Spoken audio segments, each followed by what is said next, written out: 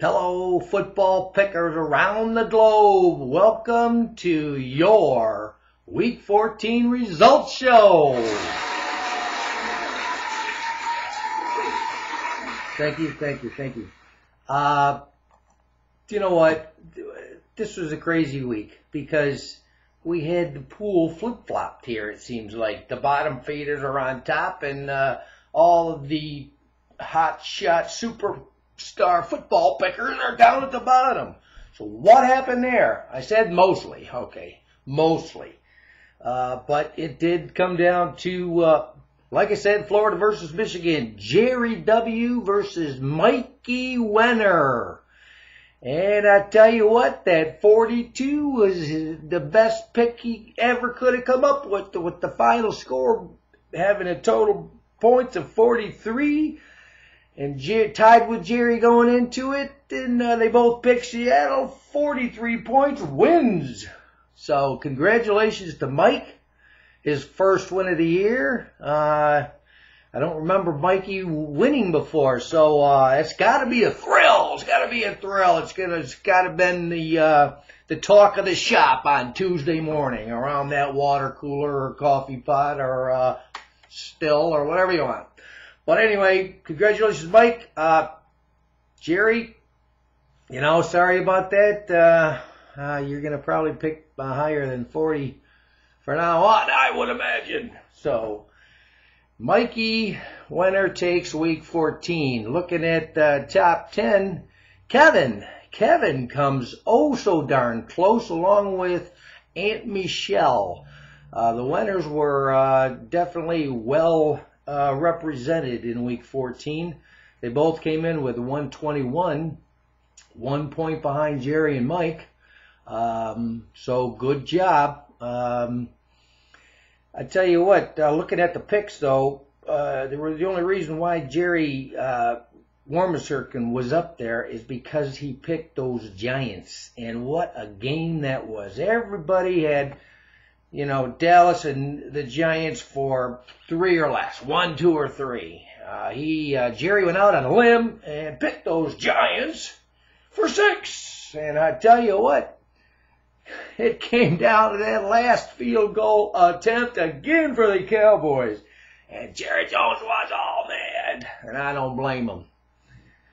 The week before, his own coach ices his own kicker, and he missed. And then the opposing coach iced him again, and then the field goal got blocked. So I don't know, if you stayed up and watched that game, but it was a thriller.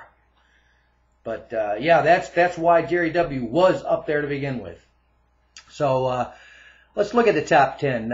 Mike, Jerry, Kevin, and Michelle. Like I said, 1 point back. 1 point behind them was David. David, good job. You're usually way down there by me. Like I said, we kind of all flip-flopped this week. Kurt, 118, tied with Matty Jack. Now, Matty Jack, she's always up there, as is his next guy, Matt Monroe. But Matt Monroe has been kind of quiet lately, so he's starting to come back in and into the top 10 on a weekly basis. So the race is going to be, that race, the standings just going through week 14 is just unbelievable. But that was Matty Jack, Matt Monroe. Michelle Phelps is tied with Matt Monroe and Sherry's up there in the top 10. Gosh, darn the golly. Yep, miracles never cease. Right under Sherry is Marty. Marty, another perennial cellar dweller up in the top 10. What? Yeah, then Mary Beth Nielsen and Sean Kendall in the top 10. It was close all week. I mean, the games were unbelievable. Who would have thought that, like the Tampa Bay Jacksonville, who are you going to pick? Half the pool went this way and the other half went that way, and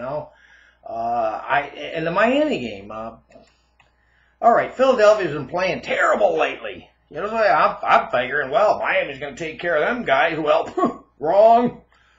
So did a lot of other people thought the same thing. So let's meander down to the bottom 10, to the cellar dwellers. Down at the bottom is Rebecca Peich, and she's there because she didn't get her picks in. Well, she got the big goose egg, so she's at the bottom. Right above her is Colleen Jost. Colleen, 102. 96. Here, I'm giving you Warren's score. Colleen. Oh, second from the bottom. Then, like I said, Warren's right above Colleen with a 102. Hey, at least Warren got his picks in. You know, he's still flying high from that win in week 12 or 13. I think 13. Yeah. Then above Warren is Denise. She's always down there, but she's always winning a week. But then this is a shocker. This is the shocker of, no, maybe one or two giant shockers for week 14. Right above Denise is Deb Wormuskirchen. What? Oh, 107 tied with Charlie McEwen and Denise Martin is Deb Wormuskirchen. Whoa, that's not going to help her standing stature. I'm telling you that right now. I don't know. Did I screw you up, Deb, for having the video so late last week? That probably was. You were all ready to get your big-ass giant wine glass, that Cougar Town wine glass, sitting down ready to enjoy RM at its finest. And what? Hey, no. I just wrecked your week. I know. Okay. I'll try not to have that happen again to you, Deb. Right above Charlie, who's tied with Deb, and Denise is Dan. Dan's going boink, face plant on the cement.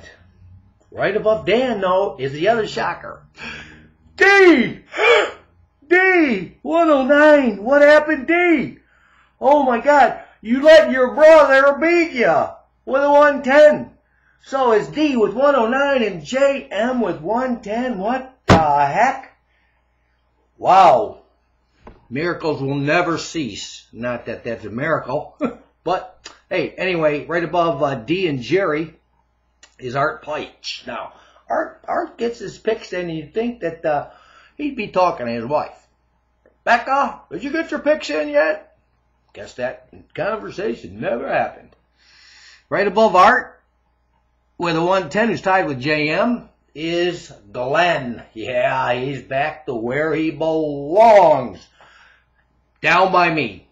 And we tied at 111. Me and Mr. Red ties at 111. Then there's Katie going up, and Big Ed Oklahoma Justin, who still is the only holdout money-wise and preventing all you winners out there from getting your money. So, you know, if you want to drop Ed a note somewhere in Cowtown, Oklahoma, be my guest, because I'm still waiting on that money. All right. So anyway, and then the medal, you know, blah blah blah blah blah. All right, let's get out of this and let's check those standings, those all important standings. All right, here we go. Through week 14, Matthew Monroe is hanging on. I mean, he did pretty good this week. Came in with a 117, so he's at 1410 total. But we got a new second place picker, and that's Matty Jack. Boy, I tell you, I've been calling Deb Wormuskirchen misconsistent, but you know what? Matty Jack is misconsistency. I mean, good job, Matty. And you know what? I was just kidding around with you when I said, what was I, chopped liver? Oh, come on. I was just kidding. You know, I like to chime in when you guys are pounding that keyboard trying to slap somebody upside the head. So, you know, I just had to throw that 2 cents in worth. No big deal.